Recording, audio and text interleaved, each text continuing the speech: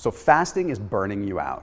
All right, you're doing a lot of fasting and you found that you're just not getting results anymore. In fact, you find that you're actually getting more fatigued when you fast and you're starting to wonder if it's something for you.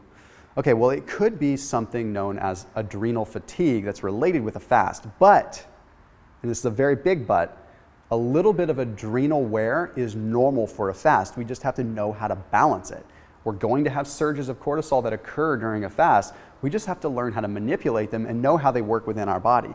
Cortisol is just as good as it is bad. So we're going to make some solid sense of all of this when we explain how fasting affects your adrenals and the protocol that you can follow to lessen the impact. So we have new videos almost every single day nowadays, okay, like 7 days a week, coming out at 7:30 a.m. Pacific time. So please make sure you keep it locked in here on the channel. Make sure you hit that red subscribe button, and then please go ahead and hit that bell icon so you can turn on notifications and know whenever I post a new video. You don't want to be missing out. All right, so like my good friend Mike Mutzel put it, he said, fearing that fasting is going to harm your adrenals is similar to fearing that exercise is bad because it raises your blood pressure. Okay, fasting is supposed to put a little bit of stress on your adrenals. It's supposed to raise cortisol. Okay, just like exercise is supposed to raise your blood pressure. Okay, we just have to make sure that we're paying attention. If you exercise to the point where your blood pressure is bursting your arteries, it's obviously not good. So if you're fasting, doing the wrong things to the point where you're burning out your adrenals, then yeah, it's a bad thing. And it can lead to belly fat accumulation, and it can lead to those stall outs. So let's talk about how this works first of all and reference some studies, and then let's give you the goods that you can use to make sure this doesn't happen to you. So this first study was published in the Journal of Endocrinology and Metabolism, and it took a look at fasting, and it found that fasting does indeed increase your cortisol levels, but it does so in a different fashion from what we think. You see, it increases the pulse of cortisol pulses. It doesn't increase the overall duration or the amount of cortisol spread out. You see, the way that our body produces cortisol is in these surges. It's not like our body just leaks out cortisol throughout the course of the day. Our body surges cortisol at different pulses. So what this study did is it took a look at 8 men and it had them go ahead and do a control day where they ate as normal and then measured their cortisol levels, and then it had them do a 5-day fast and measure their cortisol levels at the end of the 5-day fast or on the 5th day. So what they found was interesting. They found that there was a 1.8x increase in cortisol levels on the fasting days than the non-fasting days, but 1.6x increase just in the pulses. So what that ultimately means is that fasting just increased the sizes of the pulses of cortisol. What's interesting about this is that if we could actually determine when our body was pulsing cortisol, we could really manipulate our fast. Like we could determine, hey, our cortisol levels are really high right now, so let's get a workout so we burn more fat. Or our cortisol levels are really low right now, so let's break our fast so we have less impact. More on that to come later in other videos after I dive into more research. But the cool thing is we know that cortisol just releases over a trickle of time. Okay, this next study was published in the journal Cell. And this study found that short-term fasts do not increase cortisol a whole lot. So this study took a look at time-restricted eating. Okay, took a look at a group that was eating over a 6-hour period of time, so a 6-hour eating window, and a group that had a 12-hour eating window. So basically a fasting group and a non-fasting group in an intermittent fasting style. And they found that there was no real increase in cortisol in the 6-hour eating group compared to the 12-hour eating group, and no real change in the morning surge of cortisol. So actually, with shorter term intermittent fasting, you probably don't have a huge spike in cortisol unless you're doing it frequently, which a lot of you probably are if you practice intermittent fasting. So you do need to understand how cortisol works. So let's talk about cortisol for a minute and how it relates with belly fat and fat accumulation, but also fat burning. So cortisol is released under any kind of physiological or even psychological stress, right? So the brain signals the release of specific adrenocorticotropin hormones that therefore end up releasing glucocorticoids. All that means is that your brain sends a signal to the adrenals to release certain things, one of which is cortisol. Okay, this can be bad, but it can also be really good. You see, cortisol is highly fat burning. It burns a lot of fat, but cortisol also can make you store fat. Well, where's the difference?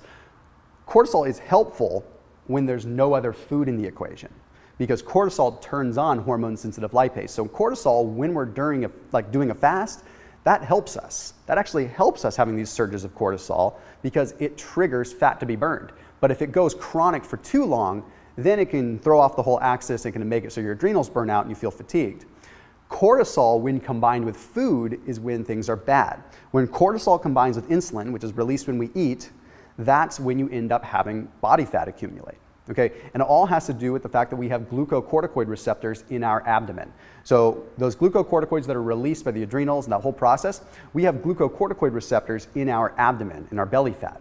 So if we have food coming in and we have cortisol levels high, then we run into the issue where the fat gets stored specifically in that area where we have those receptors. That's why those old commercials that talk about cortisol and belly fat, that's where they got that whole thing. Okay, it all comes down to that. So with that, we have to take a look at a protocol.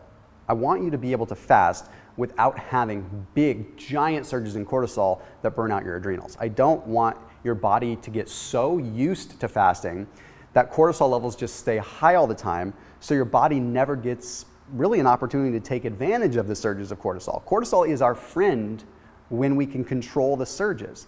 It's not our friend when it's chronically high. Then our body just doesn't respond to it in a good way anymore. We want these spikes of cortisol to elicit a fat-burning response. So what do?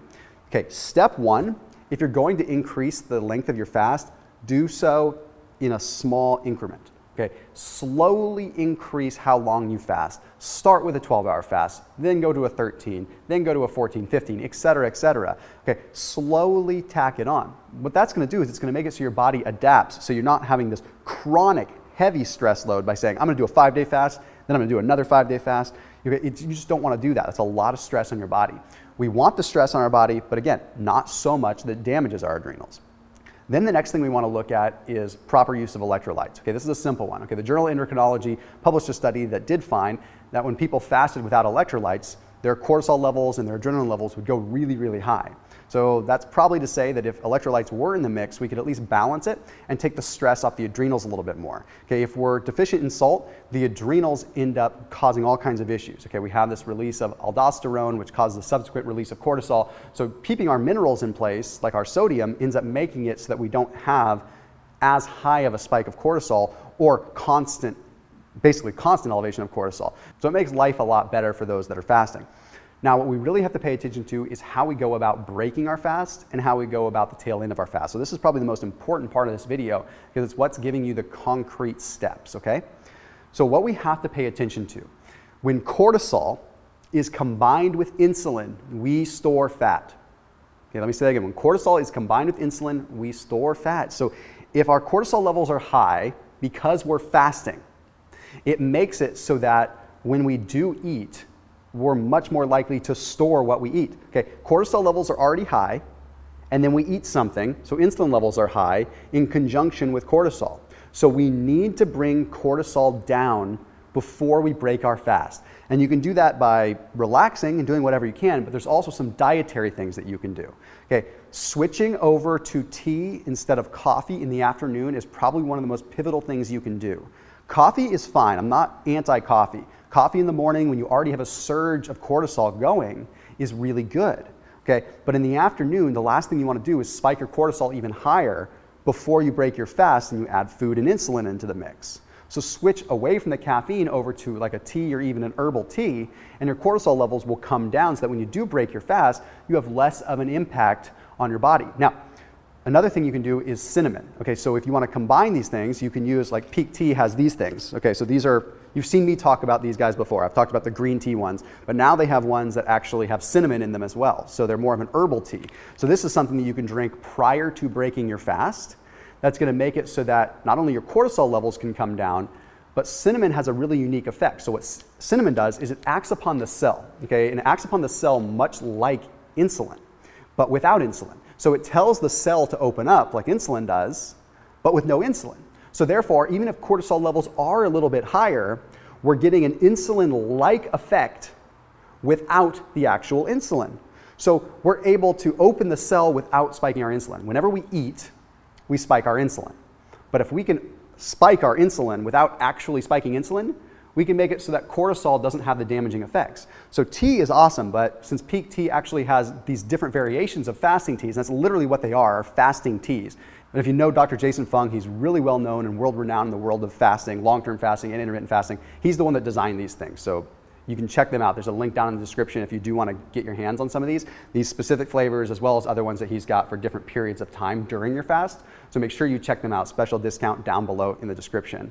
Okay, so how this all works, additionally, when you break your fast, you don't want to be having carbohydrates. Whether you are following a low-carb diet or not, do not have carbohydrates. So there's a study that was published in the Journal of Physiology and Behavior that found that subjects that consumed higher carbohydrate meals had a higher cortisol spike than those that consumed fat or protein. So I recommend breaking your fast no matter what you're doing with just lean protein. Simple protein. That's not going to cause a big spike in insulin, okay? Remember, the goal after we break a fast is to control our insulin, to not have a big insulin spike. So that way our cortisol levels are still up here because we've been fasting. We're not bringing our insulin levels way up here. Otherwise, we would store everything that we ate after we broke a fast. We don't want that. So we want to use our cinnamon tea or whatever we can to bring insulin levels nice and low, to control blood sugar, but also to bring cortisol a little bit lower, and then break our fast. Okay? It makes life much, much better. So the protocol is pretty simple. Do what you can to keep your cortisol levels lower towards the last third of your fast. Do everything you can. Meditate, take a nap, go for a simple walk. If you work out towards the end of the fast, your cortisol levels are going to be higher, which means that you're going to have to take drastic measures, probably get some more cinnamon in, get some other things that are going to reduce cortisol, and try to really relax before you actually break your fast. And try to wait 30 or 60 minutes after your workout before you break your fast, if that's the case. Okay? So remember, utilize whatever you can to get those cortisol levels down towards the end of your fast. In the beginning, you want the cortisol because it's going to help you burn fat.